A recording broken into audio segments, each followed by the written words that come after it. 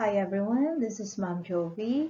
In this video, I am going to show you the expected output of your second performance task. This is the expected output for performance task number 2.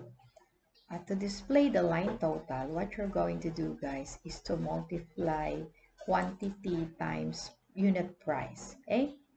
So you're going to create only one formula.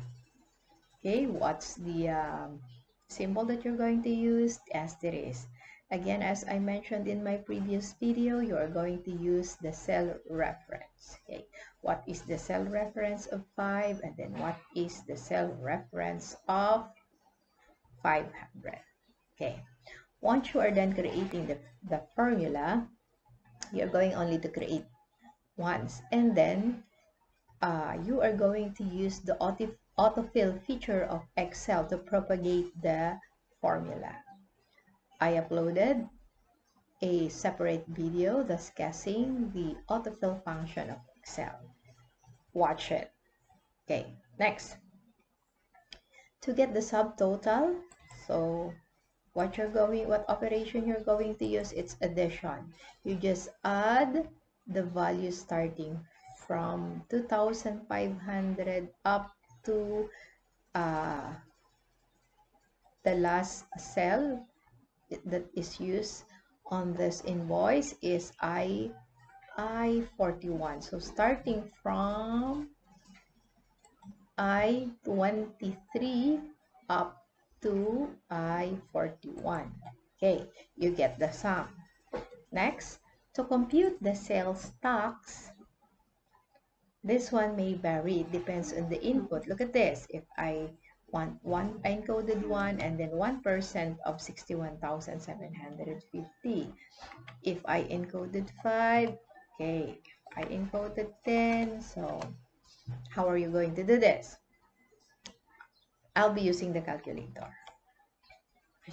Let's grab the calculator. So 61,750 times, okay, 10%, that's 0.10, right? Because 10 divided by 100. So 0.1 times 0.1. Okay. So let's try to change the value. Let's say 2%. Okay. So what's 2% of 61,750? Let's grab again the calculator to check if the formula I use is correct. So 61,750 times. Okay.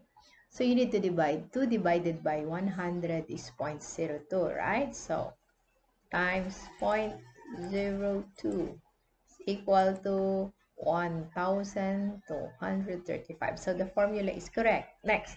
So to get the total amount, guys, what you're going to do is to get the sum of subtotal plus sales tax. Again, use the cell reference of 61,750 plus the cell reference of 1,235, right?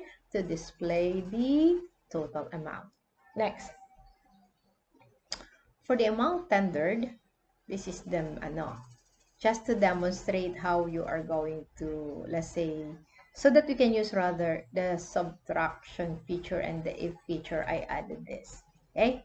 So, amount tendered, ibig sabihin, pag may nangyari, nagbayad, susuklian. So, I had tendered 50,000. Sasabihin niya, kulang naman. Your money is insufficient. It can compute because it's less than the total amount that you're going to pay. Okay? However, if my money is 65,000, of course, the change must appear. Yun, nag-display yung sukle. So, to display this, you're going to use if statement, right? So, I created a separate video on how you're going to create, on how you're going to use rather if condition. You need to watch it. Okay? So, ito po, pagbababaan ulit natin. Let's see, nabigay ko lang pala 45. sasabihin niya insufficient. Ganun lang. Okay? So, this one, the equal sign, I use equal sign here to get the exact amount here. No? Para kung ano yung nandito, yun din yung mag-a-appear. Let's say, I modify this, guys. Let's say, isa lang to. Isa lang na hard disk drive. Ayan. And then, I scroll it down. O, yun lang siya. Nagbago. Alright? O, bawasan natin tong printer. Dalawa lang. Ayan. Ayan. It automatically compute. And kung ano yung value nito is same as this using the equal sign. Okay. I hope you understand. If ever you have some question regarding this performance task, what you're going to do, guys, is to send a message in our group chat. Thank you for watching.